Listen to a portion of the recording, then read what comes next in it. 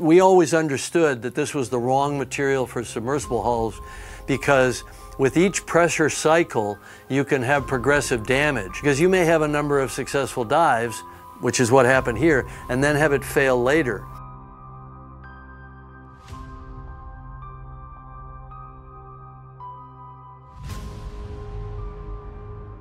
From the depths of man's insatiable appetite to explore uncharted territory, meet the Titan Submersible, an innovative deep-sea explorer manned to explore the mysteries of the Titanic.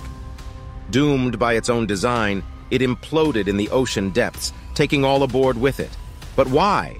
Get ready to explore the questionable design choices that made things awry.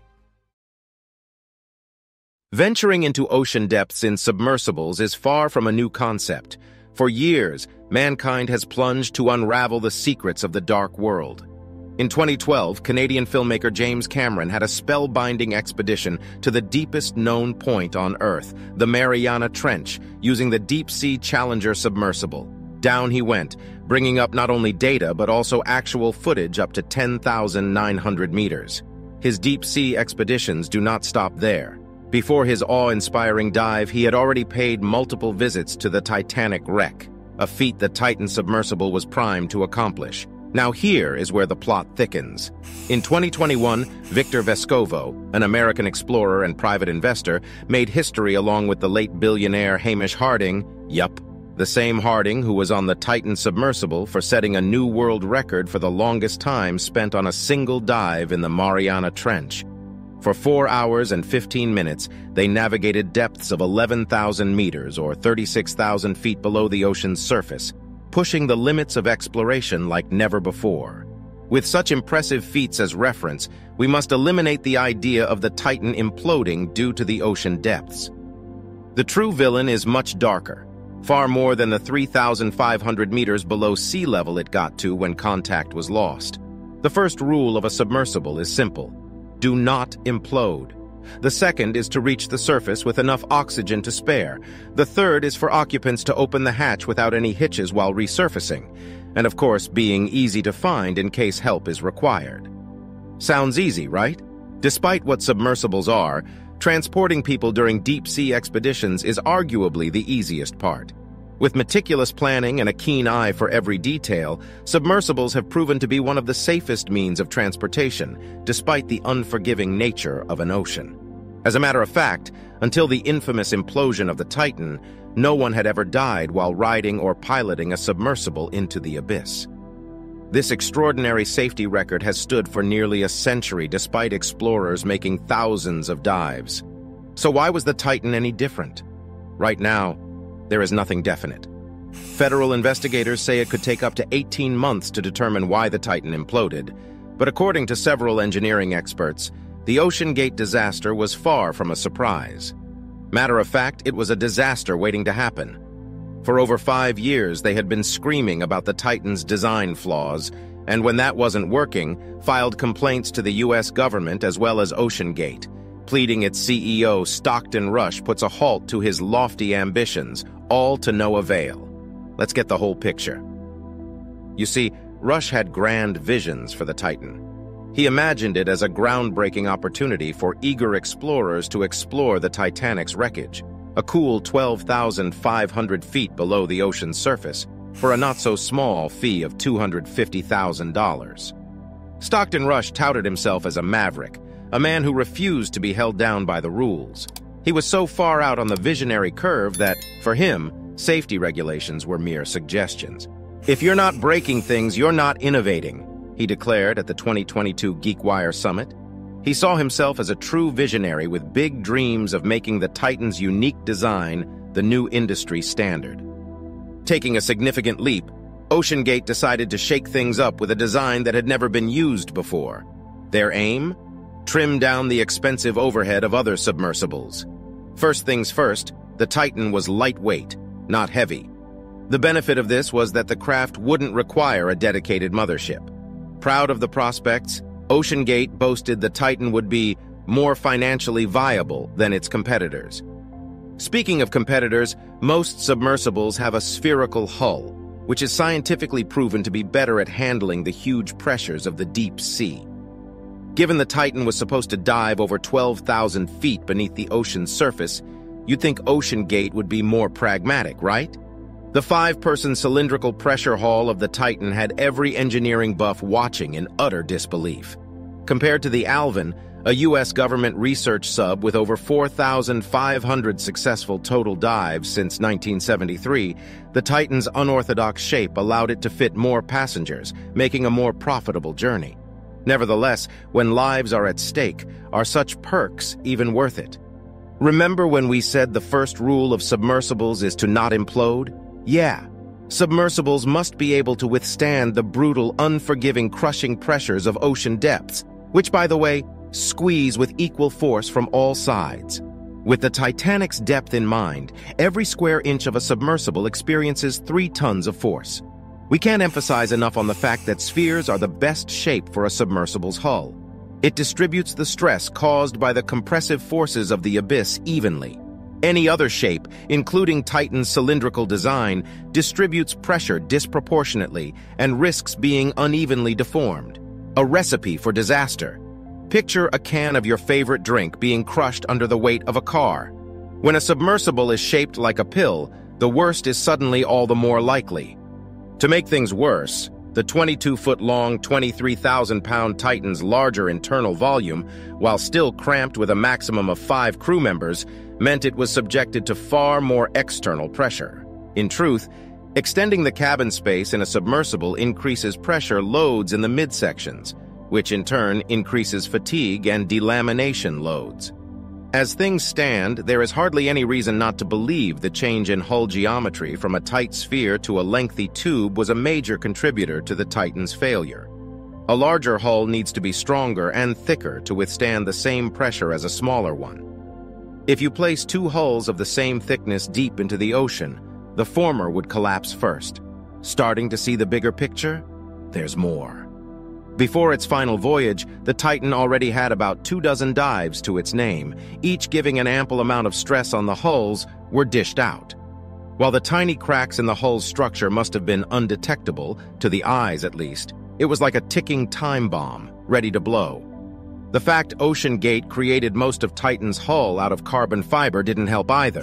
For the uninitiated, carbon fiber is a material commonly used in the aerospace industry because it's strong and lightweight. Unlike the Titan, deep-sea vessels like the Alvin have their hulls crafted using titanium. Why? Because it holds itself well against both tension and compression, essentially meaning it can withstand forces that intend to either pull it apart or crush it. Carbon fiber, on the other hand, is much more effective in resisting pulling forces than crushing forces, such as compression. Remember Oceangate's philosophy of being more financially viable than its competitors? Yeah, while titanium is stronger than carbon fiber, it is also more expensive. It is also worth adding that the use of carbon fiber reduced the Titan's weight to 21,000 pounds, compared with Alvin's 45,000-pound mass. The weight reduction allowed the Titan to carry a greater payload than the Titan. The drawback, though, is that carbon fiber is difficult to predict. It doesn't even tend to handle pressure well. It resists pulling for a while before breaking, but collapses or buckles if pushed on or compressed. All the more reason to question the firm's choice. Instead of doing the right thing, Oceangate promoted the Titan's carbon fiber construction, with titanium end caps, as lighter in weight and more efficient to mobilize than other deep-diving submersibles. It also said the vessel was designed to be 4 kilometers or 2.4 miles, with a comfortable safety margin, according to court documents. Moving on, did you know Stockton Rush rented a mothership that was smaller, older, and cheaper than the ships used on previous expeditions? Dubbed the Polar Prince, the ship was too small and cramped to judiciously lift the Titan on its deck. As a solution, the Titan had to be towed by the Polar Prince during its 3-day voyage from St. John's, Newfoundland, to the Titanic site. Funny enough, this raised some eyebrows earlier. In particular, Arnie Weissman, editor-in-chief of Travel Weekly, opined the sub and platform were being tossed around pretty roughly. With concerns mounting on the Titan's conveyance, the million-dollar question regarding the plausible damage caused by tossing the Titan was finally asked. A sheepish answer was given. Oceangate is unable to provide any additional information at this time. Yet another controversial topic of the Titan was the fact it was designed in a way that its carbon fiber shell had to be glued to titanium rings on either end. Because of this, there were joints between the different materials, joints that were particularly tricky to seal properly. From patterns to rates, all materials have a different way of changing shape when under pressure. Getting a cohesive way to achieve and maintain a seal for the carbon fiber and titanium was a challenge. As if that wasn't enough, several engineers also showed concerns over what impact joining different materials in the Titan would have on its water tightness. As stated earlier, the Titan would have been subject to water pressures of 3 tons of force per square inch at Titanic depths. Under such depths, the carbon fiber would compress in diameter quicker than the titanium, placing significant stress on the glue joint. Additionally, sea salt or moisture could have degraded the hull's carbon fiber and the glue joining it to the titanium. You don't need to be an engineering guru to deduce that outcome would have created another potential weak point in the submersible. Tim Fouke, a retired forensic metallurgist who has done mechanical testing and failure analysis on metals and carbon fiber, also believed uneven tightening of the hatch bolts might cause uneven stress along the porthole, causing a fracture. The issues kept piling up, and it certainly did not stop there. As you probably already know, most deep-sea craft undergo rounds of tests and inspections by external but reputable marine organizations specializing in the necessary engineering and safety studies before certifying the craft as safe. Alas, Stockton Rush wasn't even remotely interested in obtaining a certification for Titan, insisting it goes against their goals and belief.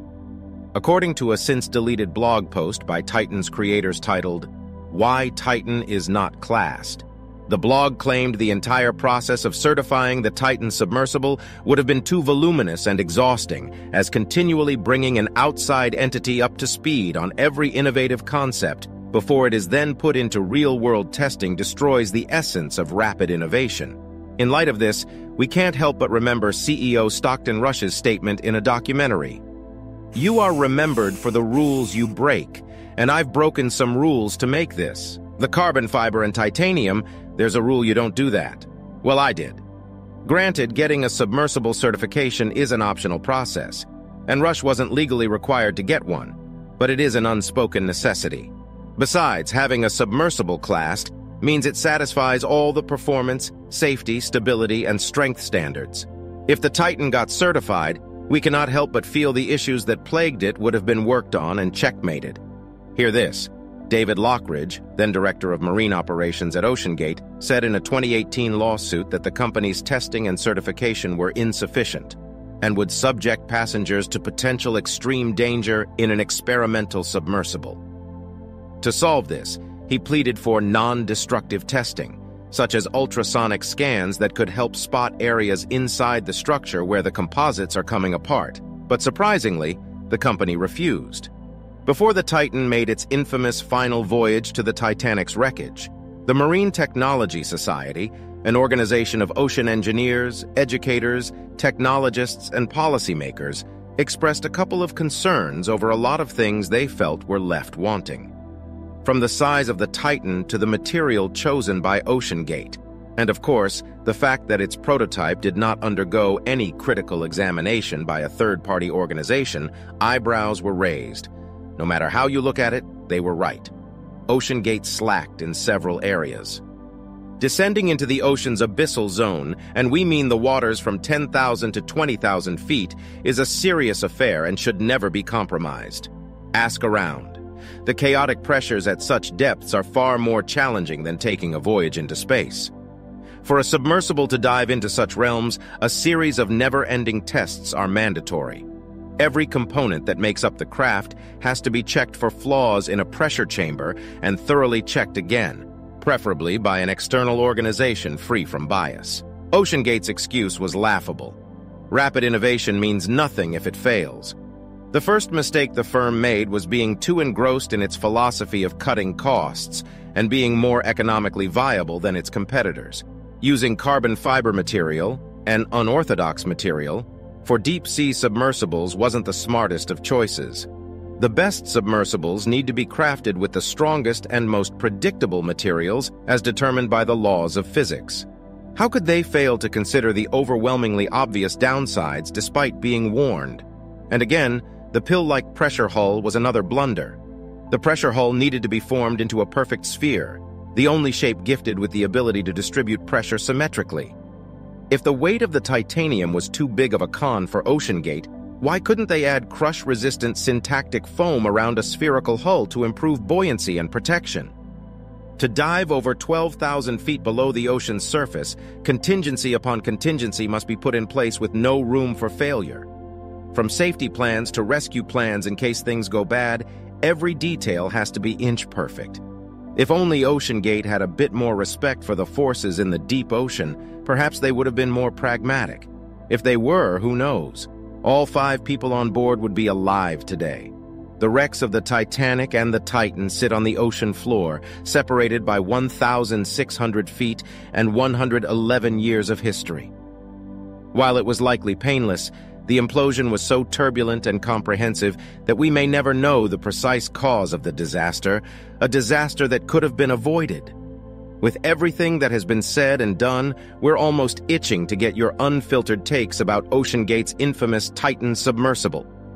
Regarding their need to be lighter and cost-friendly, what do you think about the firm's design choices? Do you believe their decisions were the reason why the Titan failed? We'd love to hear your thoughts on this in the comments below. If you like this video, please give it a thumbs up, and like always. With that said, thanks for watching, and until next time.